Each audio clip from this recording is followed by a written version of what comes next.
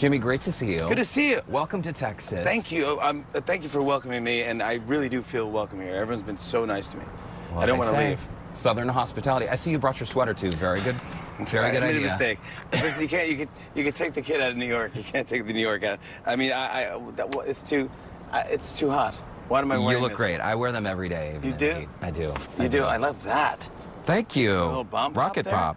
So talk to me about why you're in Austin, because this is the first time you are doing the Tonight Show from a college campus. Yeah. So why now? We wanted to kind of say thanks to all of our fans, and most of our fans are college students. So we wanted to pick a good school that would have big energy and want to have us. So we just kind of floated around the idea of maybe coming to UT, and the feedback was immediate and on it, and the energy was there immediately. So we're like, okay, let's look no further. Let's have this be our first school. If this works, we can do other schools. But it's been insane. I'm trying not to lose my voice. We've been here a couple days, and whew, it's a party. Well, listen, there's a lot of buzz on campus. The fact that you're here is a really big deal.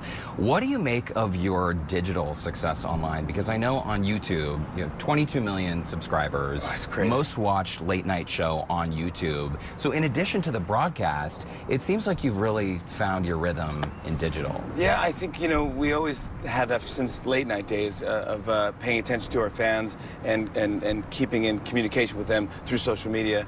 And so we've always done that. We've always been the first to do that, whether it be Twitter. I remember when I first started Twitter, I had 100 followers, and I'm like, oh my gosh, guys, we have 100 followers. That's 100 more people that are going to be watching our show. And I was so excited. We were having parties in the office that I have 100 followers. And now I'm up to 51 million or something.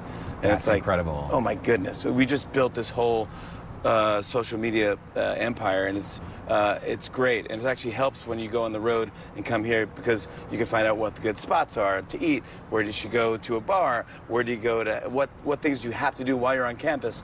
And it helps, and it's fun. So talk to me a little bit about the creative process, because I know that on Twitter, you'll have hashtags that are trending.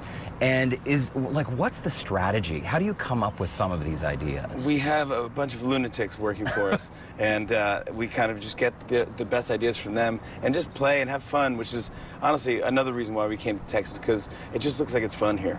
And everyone's having a good time. But yeah, we come up with these ideas. If someone's like, let's think of a sketch where who's wearing tighter pants, and they have a competition who has the tightest pants in the land, and you sing a song about it. Next thing you know, we're getting wardrobe, we have wigs, Will Ferrell's in tight pants, and we're doing a tight pants dance. And it just kind of happens, and you got to roll the dice and risk and try it, and some things are great and some things aren't the best, yeah. But and let's talk about some of those things that aren't the best, because was there ever a time in your career when there was I don't know, a gag or a joke that just didn't land, and you thought, oh man, I blew it, it's over? It happens every week. You have to do it. You have to try it. You have to risk.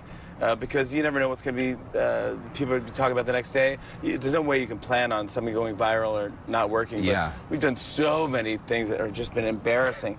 I'm like, oh my gosh, you remember we did that? I remember once we strapped frozen turkeys to people and had them race.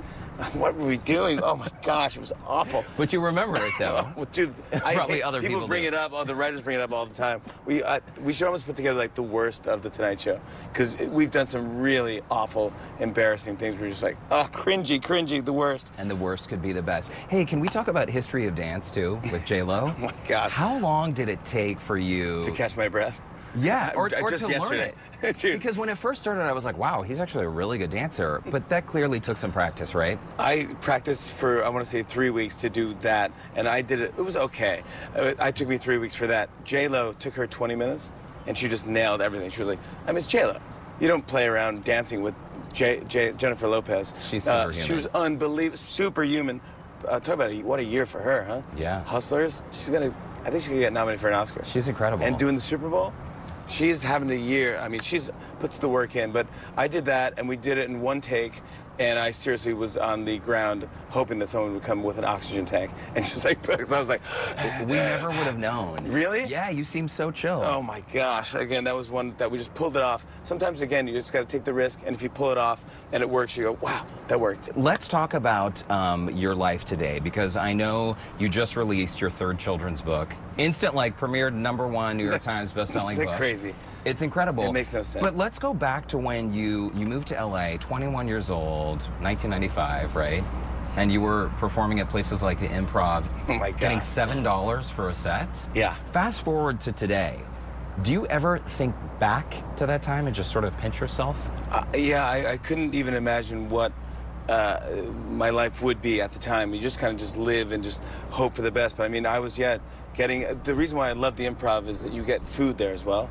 So my mom would love that I'm playing the Improv. She's like, yes, you're eating, because you actually get food there. So they pay you $7 a set, but you actually get a meal, which if you're a struggling comedian in LA or struggling, I mean, you lived in LA for a while, you know what it's like. I mean, you live off of ramen noodle soup for the whole week just to get anything different. So you look back in those days and they were tough and they're depressing, and you go, oh, am I ever gonna make it or do it? And then it just works out, and you go, yeah, this is just a crazy, crazy life, and I'm so blessed, I'm so lucky, and I every day I can't even believe how great and how awesome and beautiful my wife is. I'm like, wow, you really scored, buddy. This is really awesome. It's fun. I was talking to my mom yesterday. She's like, I don't know what Jimmy's wife looks like, and I know he doesn't want to go public, so could you just have him show you a picture of his wife so you can describe her to me? She has she's blonde hair, blue eyes, big smile. She's awesome. She's my best friend, and she's just the coolest person. If you ever met her, you would just totally fall in love. You'd be best friends with my wife. Okay. She's just the One day. most fun human. Yeah, we'll hang. Jimmy, thank you so much. Please, thanks for Glad doing this. you're I in appreciate Texas. it. I'm not leaving, so I'm going to come over. Do Airbnb at all? Yeah. All right, perfect. Yeah, we have room at our place. Come on over. Thanks, buddy. Thanks.